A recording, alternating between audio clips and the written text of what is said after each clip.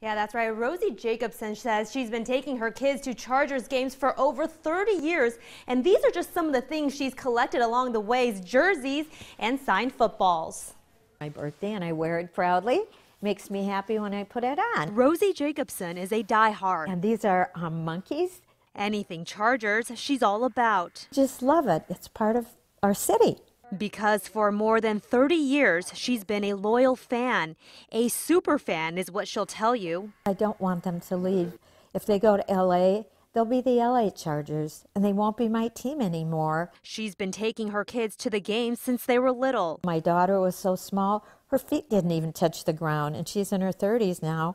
And now it's turned into an experience for her and her grandkids. But she'll also tell you about those tailgates and how much fun she's had making new friends. Part of the thread of my life is going to the games, being part of it. But there's a sentimental side to it all.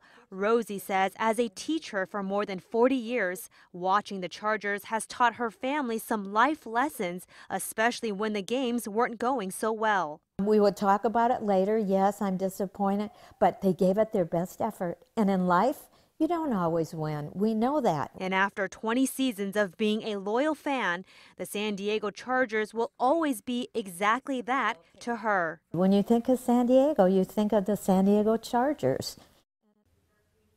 Now, this ticket marks Rosie's fondest memories when it comes to the San Diego Chargers. This ticket is when the San Diego Chargers played in the Super Bowl in 1995 in Miami. In Del Cerro, Jessica Chen, 10 News. Wow, she is a fan. Holding on to that. We love it. Thank you, Jessica.